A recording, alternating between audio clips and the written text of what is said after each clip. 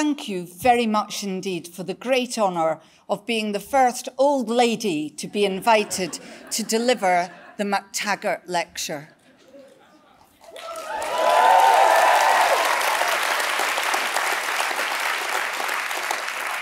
I was telephoned late on a Friday night a few weeks ago while dancing at the Hebridean Celtic Music Festival in Stornoway.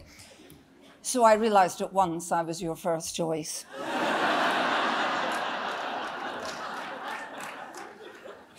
But we old ladies, or even we old ladies, are not proud. Decades of cervical smears destroy all pride. Of course, the first thing I did was to check out my illustrious predecessors.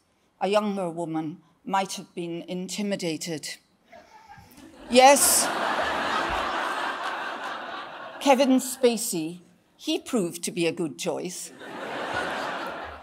Shane Smith of Vice, an organisation well named as it turned out. And by an extraordinary coincidence, 3 people with the same surname, Murdoch. What are the chances of that, eh? I especially enjoyed James Murdoch from 2009. He told the audience that it was important to encourage a world of trust and that newspaper readers were treated with great seriousness and respect. Let's delight ourselves by remembering how Ofcom described him just 3 years later in his role at Newsgroup newspapers during the hacking scandal. He repeatedly fell short of the conduct to be expected of him as chief executive and chairman. So much for trust and respect.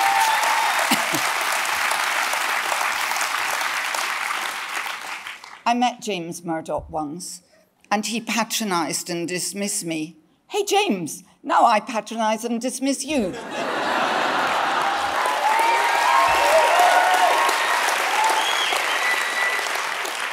Elsewhere on the list, I spotted one name among my predecessors who has not yet had the comeuppance he deserves for his assaults on women. That's one of the things about being an old lady. You gather a lot of information over the years. To men who have behaved badly, I say this: you know who you are, and so do I. Tonight, there'll be no shortage of sexist bastards, possibly among you in the audience.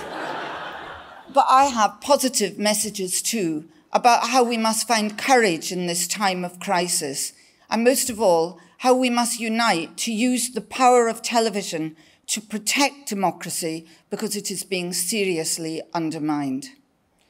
I am the Methuselah of TV. I've been in the industry nearly 40 years and at Channel 4 for 20. In the course of my work, I've thought I'd die a few times. I've been temporarily kidnapped, condemned as a terrorist whore, told I should be imprisoned for several years, ridden around Moscow with the alternative Christmas message hidden in my bra, and hardest of all, been a single parent. I'm just about the oldest female TV executive working for a broadcaster. And for many reasons, being a woman working in news and current affairs has been difficult. But I would recommend television journalism to any young woman embarking on a career. In what other line of work, when some bastard annoys you or some absolute disgrace you hear about, can you say to yourself, I'm going to make a programme exposing that, and I'll put a stop to it? And sometimes you even do. Even after all these years, there are still exciting new ventures. This year, Leaving Neverland and the extraordinary feature doc about Aleppo for Sama are 2 of the best films I've ever been associated with. But I begin with Early Man in TV. Surprisingly, perhaps, I think we have much to learn from him. There's a reason he has no clothes on in this picture. That was the downside of early TV man. a tendency to remove his clothing. A quick tip for men: don't take off your trousers unless specifically invited to do so. I started out in television at Granada, and from my very first day, the overwhelmingly male management made me feel at home. Or, to be more accurate, they tried to come home with me. My colleagues took me to the bar, and we were joined by a senior manager. As I was standing on the pavement afterwards, this top bloke suddenly appeared beside me and suggested we get in a taxi together. How kind was that?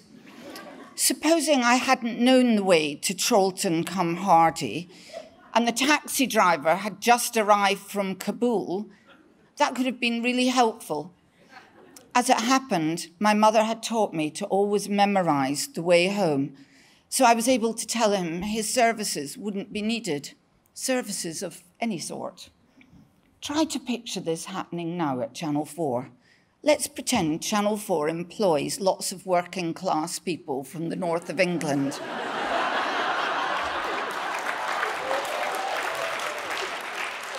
And imagine a young bloke called Bert from Accrington on his first day. His new young colleagues take him out to the pub, and then I turn up and join them, even although I don't work directly with any of them. Bert gets up to leave. I follow him out. Bert stands on Victoria Street to hail a taxi, and I sidle up next to him and say, "Great news, Bert, I'm coming home with you." That first day at Granada, a female boss had also told me that a director would take me out to teach me the basics of filming, and he would sexually assault me, but I wasn't to take it personally because he sexually assaulted all women he worked with. Sure enough, he did assault me, one of the few examples in my career of the promise of a boss coming true. His assault was a criminal offence, but who could I complain to? I learned early on that as a woman, I was on my own. Not all approaches were offensive. Some were merely ludicrous. When I joined World in Action, I was at that point the only woman on the programme, but I needn't have worried about feeling lonely. Again, there was a man with a kind offer. Even although I hardly knew him, one of the journalists suggested we have sex. I realised I would need all my diplomatic skills in order not to hurt his feelings. So I said, "Don't be ludicrous. Of course I won't have sex with you. Do you just ask random women for sex?" And guess what? He did. I asked him what his success rate was, and he said, 1 in 100, which is pretty good for me. Looking at him, I thought it was surprisingly high. Some, but by no means all of those men, had terrible attitudes towards women. But as a group, they also had great attributes which I believe we've lost. They believed television was there to say and do big things. Many thought it was their right and role to change society. These men at Granada were passionate believers in the power of television. They were radical, alternative thinkers who believed programmes could be used to make our country a better place. How many people today would say out loud that they wanted to use television to make Britain a better place? Their achievements were immense. Extraordinary investigations like the Birmingham Six, great documentaries like 7 Up and Inside the Communist Party, landmark series and strands like Disappearing World or End of Empire, a new way of covering elections in the Granada 500, and the invention of new forms in television like the drama doc. And they challenged the authority not just of those who ran the institutions of the UK, but also of their own TV bosses. Far too many people in TV now spend all day agreeing with their bosses. It's simply ghastly to witness. Our country is undergoing seismic changes. There's widespread disillusion and a loss of a sense of belonging as society fragments. Whatever happens about Brexit, we need big new ideas to take us forward. But I don't see big ideas on TV now. Too many programmes are saying small or medium-sized things about society. Where do we go for big ideas? Books, TED Talks, podcasts, all really popular. On the news, I'm hearing every day that the very fabric of our democratic system is being ripped to shreds. But where is this crisis being analysed outside of the news? UK broadcasters are still making some great investigations, but where are the programmes which shake all our assumptions about society? So often I'm told that documentary formats now deal with these important subject matters. But to me, formats only describe society as it is. They don't provide a vision for change. If we are worried about becoming irrelevant, one of the best things we can do is to start making big controversial programmes about the UK which put us back at the heart of public debate as we used to be. We're all desperate for young audiences. Millions of young people are now politically aware and active. They're prepared to spend hours listening to extraordinarily serious podcasts, often authored by some pretty heavy-duty thinkers. They're searching for alternative ways of seeing the world and for answers to major issues like climate change and the viability of our current financial systems. A great TED Talk can get millions of views. We have to stop being afraid of serious analysis authored by big, brainy people. We have the ability and we have the airtime. Let's make some really clever and difficult programmes. We're obsessed by the fall in audiences for terrestrial TV and forever looking over our shoulders at Netflix and streaming services, hypnotised by their success. But terrestrial TV still counts for 69% of all TV viewing, according to the very recent Ofcom figures. That's 3 hours, 12 minutes a day, which is massive. And we have something else too, very high levels of trust. The latest Ofcom figures show that 71% of audiences think television news is accurate and trustworthy. Take advice from an older woman. I'm about the same age as ITV. When you're getting on a bit, reinvent yourself. I used to be a tall blonde woman. And think what you have that makes you special. In the case of terrestrial TV, we are the only people who have any interest in saying big things about Britain. That's not the role of Netflix or other streaming services, terrific as they are. I counted 29 different programmes on Netflix about drugs. I wonder if there's a drug cartel anywhere in the world that's not currently being filmed by a streaming service. There's also a plethora of programmes about serial killers. Now, programmes about mass murdering drug lords will contribute nothing to the reinvention of the UK's political landscape. But when we do major investigations here in Britain, like Channel 4 News' investigation alongside that of Carol Cadwallader into Cambridge Analytica, they gain huge traction. The public appetite is there. Now, painful as it is to admit it, Rupert Murdoch made a very good point in his MacTaggart back in 1989, the very period when I was working on World in Action. He said television was controlled by like-minded people who knew what was good for us and criticised TV for reflecting the values of a narrow elite. My vision of empowered and daring producers and commissioning editors who want to shape society for the better doesn't work if all those empowered people are just a bunch of posh boys. By what right do we showcase big ideas if we are such a small group? I looked at the two Directors' UK reports, which came out last year.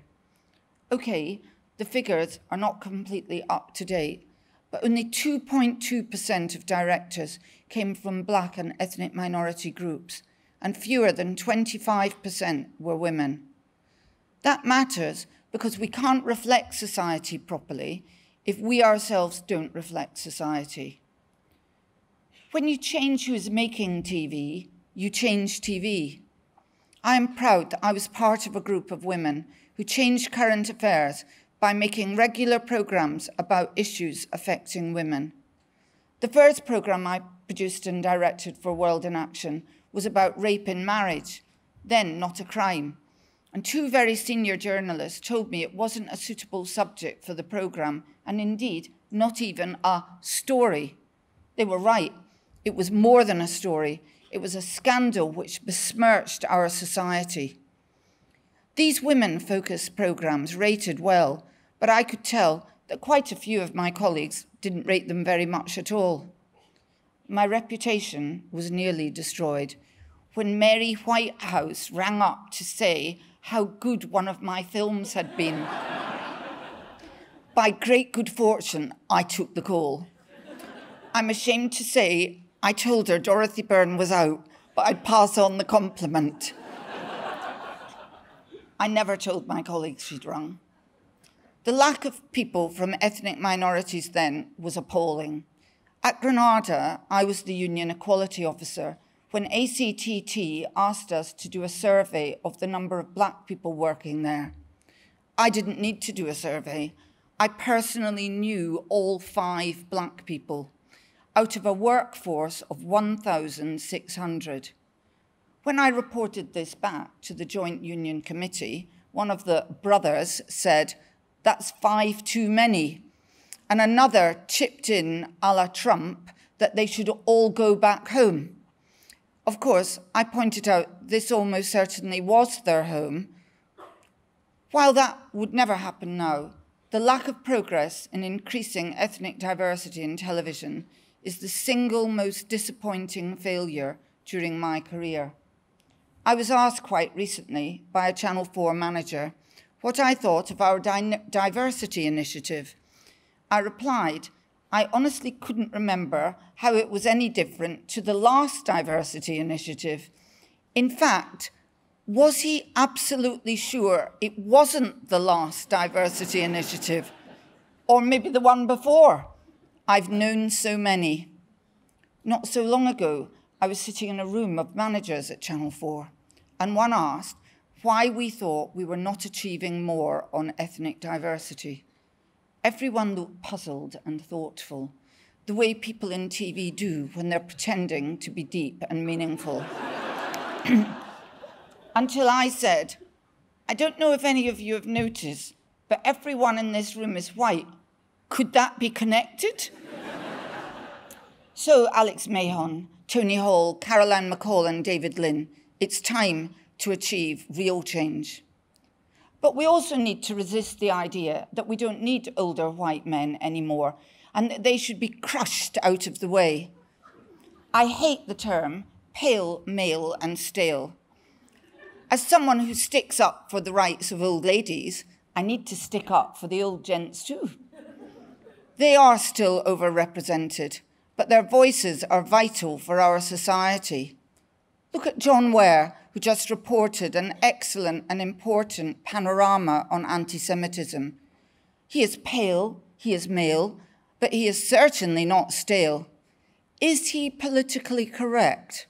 Well, fairly recently we were in an edit suite together and he called me sweetie. At once the room fell silent. Indeed, I would say time stood still. And then, in the low and vaguely threatening tone I have polished over years, I said, I am not your sweetie. To which John replied, yes, you are. Sisters, I regret I just laughed. The most important reason for us to get our houses in order on diversity is our current failure undermines our role as the key mediators between politicians and the public. How can we represent the people of the UK if we ourselves are unrepresentative of the population. Mind you, politicians are also unrepresentative. Look at Dominic Cummings and Seamus Milne, the Svengalis of our two main parties. One went to Durham School and Exeter College, Oxford, and the other to Winchester and Balliol College, Oxford. That's what counts as diversity in British politics. We have shortcomings, but we mustn't underestimate our importance to democracy. The majority of people in the UK still rely on TV as their main source of news, 75%. We play a vital role in democratic debate in this country. Viewing figures for election programmes and interviews are high, as they were for the recent Tory leadership debate. In the debates Boris Johnson deigned to join, around 5 million people watched. That's way more than can be reached by any newspaper, and certainly for the Tories' new alternative to us, the Prime Minister's Q&A session with the public on Facebook Live. Don't believe politicians when they say that the public doesn't trust the so-called mainstream media. They trust TV. Remember, terrestrial television has huge levels of trust, 71%. It's in fact politicians who are not trusted. They have a trust rate of 19%. And news on the internet, the medium politicians are increasingly using to bypass us, has, according to recent Reuters Institute figures, a trust level of only 22%, with a mere 10% for news on social. Our investigations and those of other news organisations have also exposed the ways in which news on social platforms is used by those outside the UK to attempt to influence voting. It has never been more essential that politicians should use the most trusted medium of communication. In the past, our politicians accepted that they had to be held accountable on television, but in recent years, there has been a dramatic fall in politicians holding themselves up to public scrutiny on TV. And in recent months and even weeks, that decline has, in my view, become critical for democracy. We have a new Prime Minister who hasn't held one major press conference or given one major television interview since he came to power. That cannot be right. And we have a leader of the opposition who similarly fails to give significant interviews on terrestrial TV. We may be heading for an election very soon. What are they going to do then? I genuinely fear that in that campaign, there will be too little proper democratic debate and scrutiny to enable voters to make informed decisions. Many of you will have seen the excellent recent BBC series on Margaret Thatcher. One striking feature was the number of lengthy interviews Thatcher did. Leaders of the past subjected themselves to half-hour or 45-minute interviews with the likes of Brian Walden and Robin Day, and held regular press conferences. During the 1987 election, Thatcher and Kinnock chaired daily press conferences and gave several full-length interviews. Even more recently, Miliband and Cameron also did extensive interviews in election campaigns. However, Theresa May, when she was leader, and Corbyn failed to hold themselves to account in the same way. In the 2017 election, May and Corbyn did only 1 or 2 events a day. Outside of election periods, and setting aside some interviews with Andrew Marr, Theresa May's PR people generally said she would do interviews of only 4 to 6 minutes. Throughout her time as PM, May's longest interview with Channel 4 was 7 minutes. How do you delve into the complex problems of our times in a few minutes? Jeremy Corbyn sometimes permits only one question and then doesn't answer it. At the 2018 Conservative Party conference, Mrs May made history by refusing to do interviews with Channel 4 or Channel 5. Other broadcasters were so appalled they signed a letter of protest to Downing Street, for which I thanked them. When we were trying to get that interview, Robbie Gibb, May's press supremo, said, "What's in it for us?" As if interviews were purely for the benefit of politicians and not the public. It's notable that Theresa May told Laura Kuenssberg that the one thing she regretted was refusing to take part in TV debates. And no offence meant, but she has lots of things she could regret. During the entirety of the most recent European elections, neither May nor Corbyn did a major interview with a broadcaster, not even on the night of the results. But what is happening now is far more serious. For weeks and weeks of the Conservative leadership election, Boris Johnson was virtually invisible on television.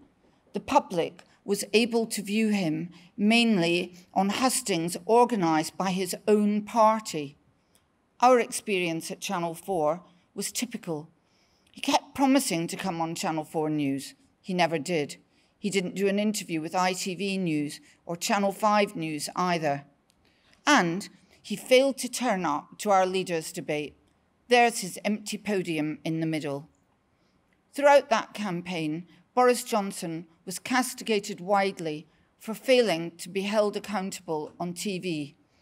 He did the minimum he could, just 2 leaders' debates, 1 interview with Laura Kuenssberg, and 1 grilling by Andrew Neil.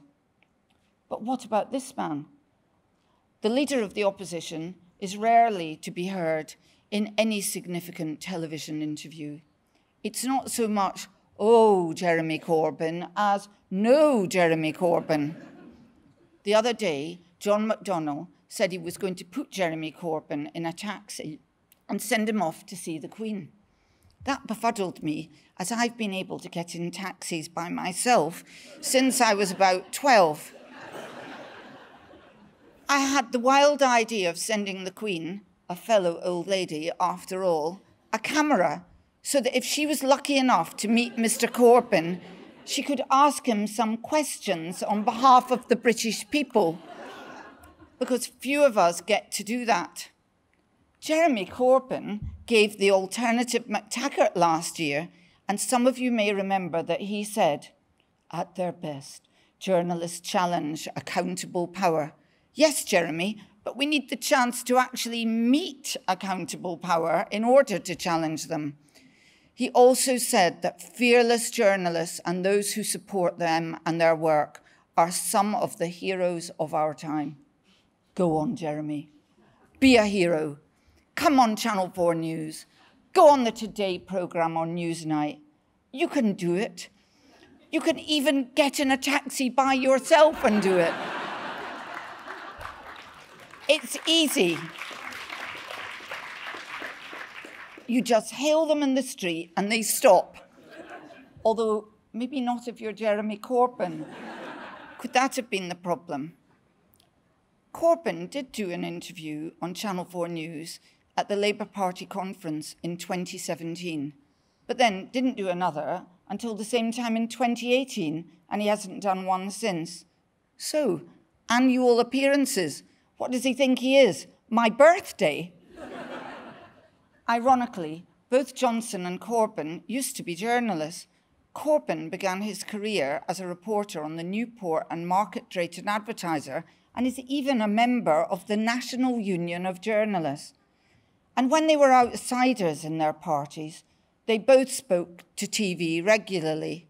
Of course, Dominic Cummings, allegedly the most important political figure in this country at present, has never done a television interview, as far as I know, and indeed has such respect for our democratic system that he was held to be in contempt of it when he refused to appear in front of the parliamentary committee investigating fake news. Boris Johnson has been proclaimed by Downing Street as the first social media PM. On taking office, he recorded a jolly statement, so much more fun than being grilled by Emily Maitlis or Jon Snow. It reminded me of something, and at first I couldn't think what it was. And then it came to me. This great flag bearer for democracy, Vladimir Putin, who also likes to directly speak to the nation. We've also seen a stream of paid adverts on Facebook. He says he wants us to join him. Great. Can we bring Matt Fry and a camera crew? Meanwhile, he's roaming round the country doing photo opportunities with Kinder eggs full of drugs. Shouldn't he be doing something else? As for his Facebook Live Q&As, we were told it was unpasteurized and unmediated. Of course, it was also unregulated and therefore under no duty to be duly impartial as we are. We didn't show that propaganda exercise, and we should not show these broadcasts as a matter of course. The questions were easy and there were no follow-ups. Here's one. How would he protect mental health services? Cathy Newman, could you have come up with that? Call yourself a journalist, Andrew Neil. Could you have thought of this toughie? What's going to be done to tackle knife crime? But the most challenging question of all came last. Who is your favourite politician? He said, Pericles. Oh, you man of the people. You couldn't resist showing off your lovely classical education at Eton and Oxford. What will it be next time? What's your favourite colour? When will you bring world peace? Do you have any personal morality at all? Oh, I think that last one, sorry, was a real question. I couldn't help myself. What would Margaret Thatcher have thought of these two mighty leaders who avoid the regular grillings she accepted? I would never have thought I would say these words. I believe that Mrs. Thatcher would have agreed with me. Boris Johnson and Jeremy Corbyn are cowards. She had a word for men like them. Frit. If they really believe in the policies that they promote, they should come onto television to explain them, to allow them to be scrutinised and to justify them. And just this weekend, we read that the cowardy cats in the Tory party may stop junior ministers from going on to the Today programme. I've previously described listening to Today as like accidentally walking into a knitting shop in Bournemouth. But even I accept that millions listen to it, and they have a right to hear from their political leaders on it. Let's look at a Western democracy whose leader decided he didn't need to be held up to scrutiny. Who could I be thinking of? Where did Boris Johnson get his great idea about not having to bother with people like us? Yes, it's Mr. Chlorinated Chicken himself, Donald Trump. Trump has abandoned formal White House briefings. He, like our PM, prefers to take questions from journalists during photo ops, notably getting onto his helicopter. That's what you need, Mr. Johnson, a helicopter to drown out all intelligent questions. Journalists have to shout out and there's no opportunity for follow-ups. And as we all know, Trump's on social media day and night. Of course, if you asked him who his favourite politician was, he'd say himself. That's actually true. When asked who his favourite president was, he said Donald Trump. More importantly, Trump has abandoned any belief in the primacy of truth. If the leader of a democracy no longer believes in the fundamental importance of truth, then that democracy is undermined. That is what has happened in the US, and we must not allow it to happen here. Trump lies as a matter of course now. The Washington Post listed 10,000 of his lies a while back, but it's gone up since then. He lies for convenience and on a whim. Recently, he repeated a claim that his father was a German, born in a lovely little village. It's an easy mistake to make, isn't it? I used to find myself saying to my own father of a morning, "Guten Morgen, Papi. Wie geht's dir?" He looked confused. He came from Craigellachie. It's unfortunate that Trump's father isn't German, because it means that if his great new idea of people being sent back catches on, my country, Scotland, would get Donald Trump. I'm not feeling Nicola Sturgeon would be pleased. Trump's mother came from the Outer Hebrides. I've got bad news for you, Donald.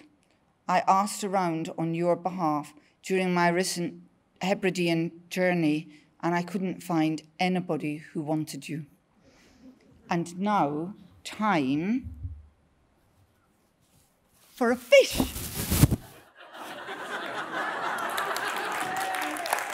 In honour of Scotland, I brought along a herring to rival the kipper Boris Johnson produced in the leadership election.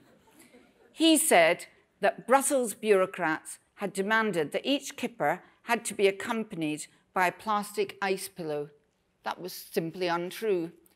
Even Donald Trump's never lied about a kipper. Going back decades, Johnson has lied about the EU. 1991, EU bureaucrats reject Italian demands for smaller condoms. Rubbish. The EU set rules on the shape of bananas. Nonsense. More recently, he claimed he was resigning from Theresa May's government, partly because the EU had prevented the UK from passing a law to save the lives of female cyclists. What a feminist that man is. So many women say that to me. Here is what we all need to decide. What do we do when a known liar becomes our Prime Minister? I've talked to journalists from several news organisations about this issue. They said they would be loath to use that word, liar. Remember when Andrew Marr told Penny Mordaunt her claim that the UK couldn't stop Turkey from joining the EU was strange? Well, it was strange. It was also untrue, a lie. Is it time for us to start using the L word? I believe that we need to start calling politicians out as liars when they lie. If we continue to be so polite, how will our viewers know that politicians are lying? And several of us have excellent online fact-checking services. We need to put more of that information into our broadcast programmes to help viewers spot the porky pies. Of course, politicians don't hold back from criticising us rudely and saying we lie. The Labour Party said that the panorama on anti-Semitism pervade deliberate and malicious misrepresentation to mislead the public. I am chair of a small charity, the Ethical Journalism Network, which helps journalists around the world uphold standards. I honestly never thought I would be campaigning here in the UK to establish the primacy of truth. If we are going to be asked to cast our vote on the basis of lies, then democracy is in trouble. Hang on a minute. Did that already happen? At Channel 4, I've commissioned many award-winning international films on Afghanistan, Sri Lanka, Iraq, Syria. But the films which matter most are those like MPs for Hire, which investigate our own country and its politicians. Another ploy of Trump and some of our own politicians is to accuse journalists of being negative and unpatriotic. Trump regularly attacks journalists for being the enemy of the people and criticises his opponents as negative and lacking in patriotism. He even said that the congresswomen he wanted to be sent home should be more positive and reminded them that they had an obligation to love their country, presumably before they got thrown out of it. Some of you will remember that Trump's chum, Nigel Farage, accused Andrew Marr of being an enemy. And you might remember the night that this woman, now Secretary of State for Business, Andrea Leadsom, told Emily Maitlis on Newsnight that broadcasters should be a bit patriotic because we all need to pull together. Boris Johnson's equivalent of Trump's attack on the negativity of journalists and his opponents is to rail against the doubters, the doomsters, and the gloomsters. I don't need any politician to tell me to be patriotic. I love my country. And it's not being a gloomster to question policies. That's the role of the free press in a democracy. But it's not all bad news. There is a leading politician standing up for truth. Michael Gove has launched a rapid rebuttal unit to give instant response to media myths and half-truths and to ensure that we, the people, are not being alarmed by scare stories or falsehoods. Now, I don't like to be a snitch, but there's someone Mr. Gove should keep an eye on. Yes, the UK's most famous recipient of EU farming subsidies, Dominic Cummings. Let's remind ourselves of just a few vote leave messages. The EU will ban the British kettle. Really, Dominic?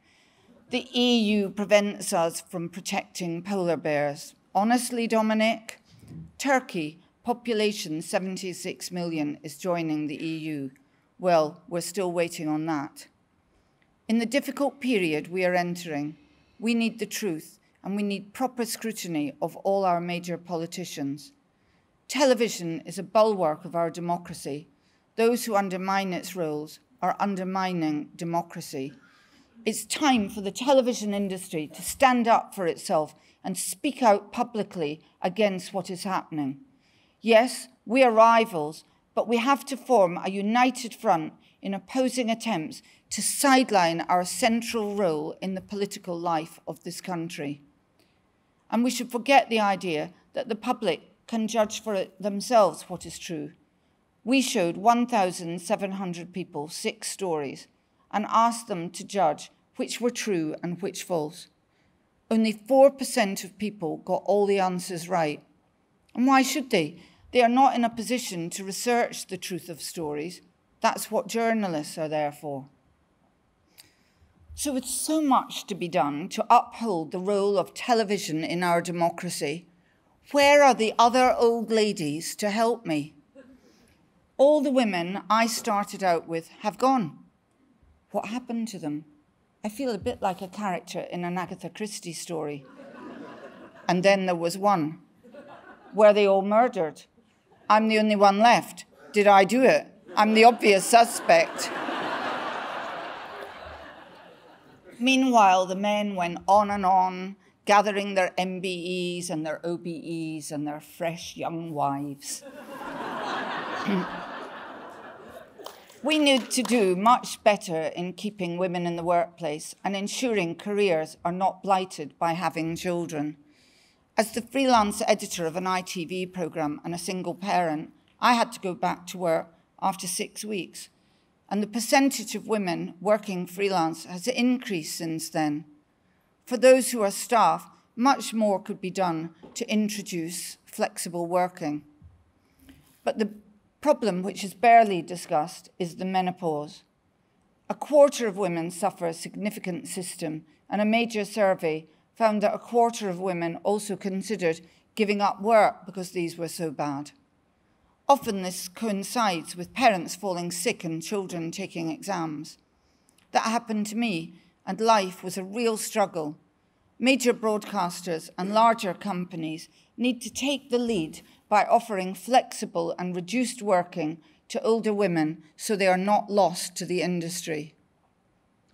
Even getting your boss to understand there is such a thing as the menopause can be a problem. Kevin Ligo is an inspirational leader, but his knowledge of middle-aged women's medical matters is perhaps wanting. When he was my boss, we were in a meeting one day when he suddenly remarked that I looked seriously unwell. I said I was not ill. But you've gone all red and you seem to have a fever, he said. I repeated, I am not ill, Kevin, in what I thought was a meaningful way.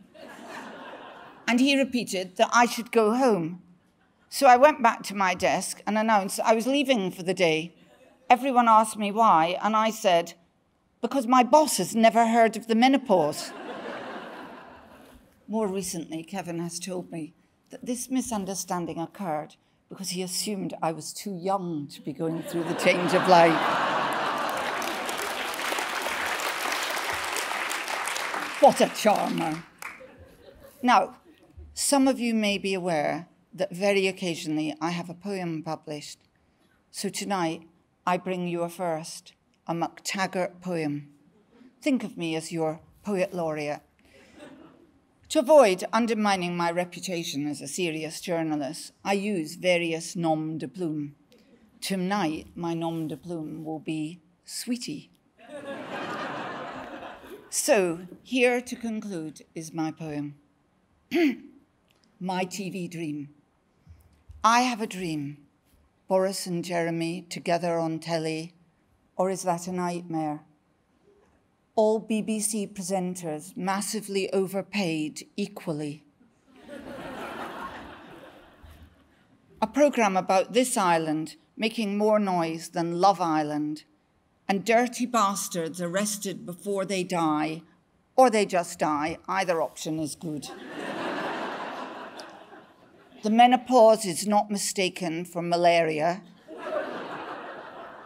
And I can at last come out and admit I was 12 when The Sound of Music was released. Work that out. And so I say to you all, so long, good night. Auf Wiedersehen, goodbye. The sun has gone to bed, and so must I. Thank you.